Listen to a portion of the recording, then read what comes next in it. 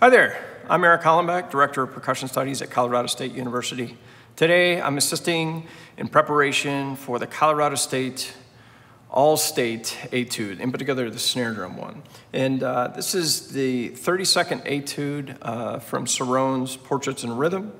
They ask for All-State that we just play the recapitulation, which is basically line 15 to the end.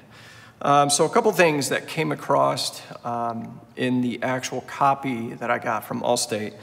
That small snippet of this, which is kind of repositioned, doesn't have the tempo markings that are actually in the original book. So I'll give you those now. The Presto Vivo at line 15 is quarter note equals 144.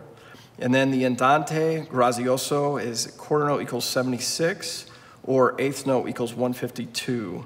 And then we have an odd tempo on the second bar of line 21, and that to the end basically should be the same tempo as 76 to the end. So a couple things you want to understand is the Presto Vivo on line 15. You want to start with a little bit of accent to kind of kick this off, is what the composer suggests. Also, you want to kind of group this so it feels in 4. In other words, 1 and a 2 and a 3 and a 4, you want to kind of emphasize each quarter note, and then the groupings in the second bar of line 15, 1 and a 2 and 3 and 4 and a 1, you want to emphasize the larger group of 16th notes. So you can kind of inflect, instead of playing this like a computer or digitally, you want to kind of inflect a little more of the grouping that's there. You want to make sure that the metric modulation that we have in line 18, what I noticed is there's a couple of YouTube videos up, and they definitely interpret this differently. You want to make sure the 6/8, the dotted quarter, which is half of the 6/8, equals the whole 3/4 bar before it. So if you think 1 and 2 and 3 and 1, 2, 3, 4, 5, 6, that is actually taking that whole bar and equaling half of the bar of the 6/8.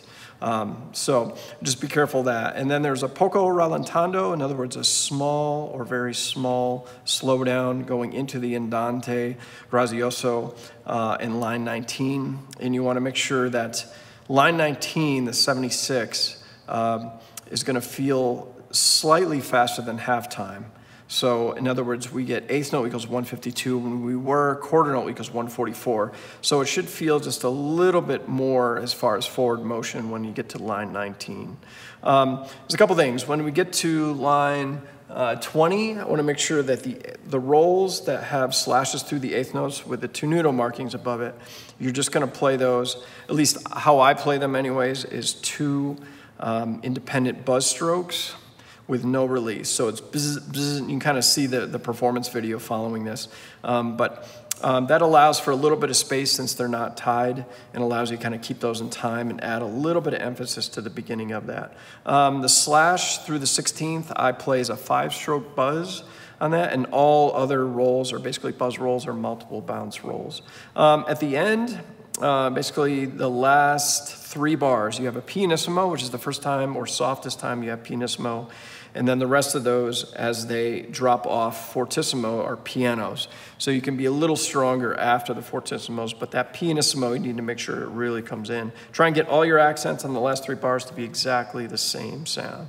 So anyways, feel free to email me at eric.hollenbeck@colostate.edu if you have any questions. Hopefully this helps. Thank you.